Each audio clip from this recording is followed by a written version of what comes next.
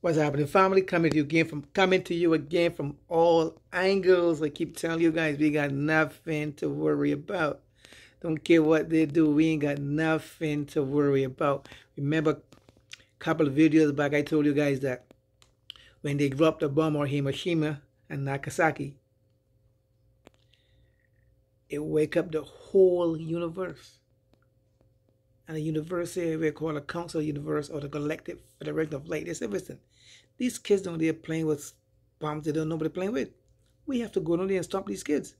They're down there playing with stuff they don't know what they are playing with. They're doing some little crazy stuff for the kids. We have to go there.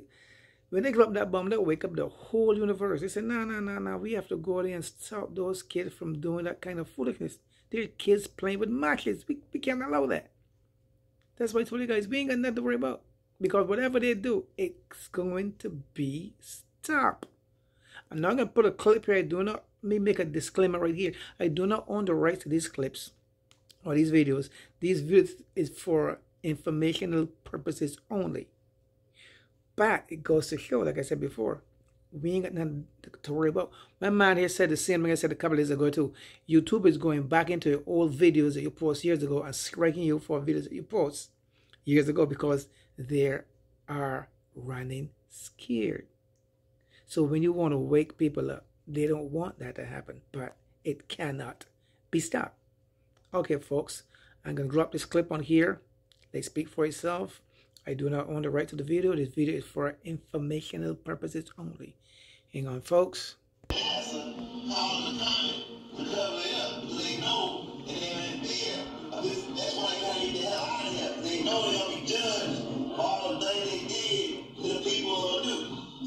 So this is why, again, they're trying to talk about they going to the moon in about the year 2024. Yeah, okay.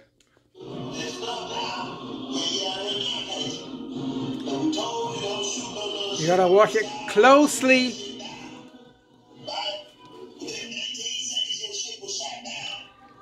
You gotta watch it closely how they disarm the intergalactical beings, how they disarm this rocket or this bomb. So you not shoot no rocket ship, no rocket bomb, all it is a bomb. A big old bomb. Right? We're gonna shoot that shit down. Don't shoot another missile, don't shoot nothing out of space, we're gonna shoot it down. Right? I told you, don't play with it. Watch it closely. See that? Knock it out of the sky.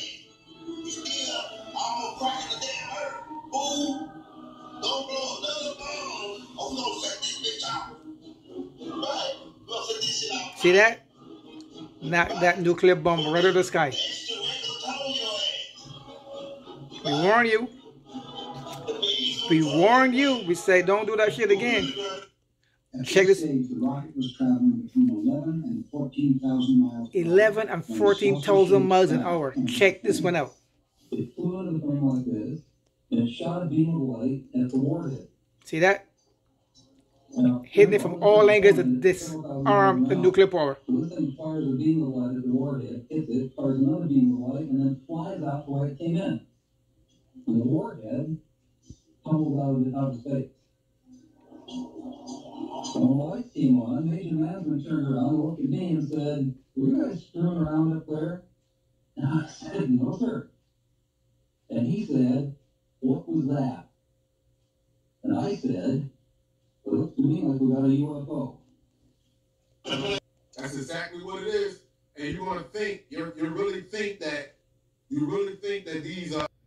Well, I have to pause it because a lot of information I can't put it because you know how it works. They're going to strike you. So I have it on pause, but I'm trying to get back to the part I want you guys to see or really listen to. So hang in here, folks.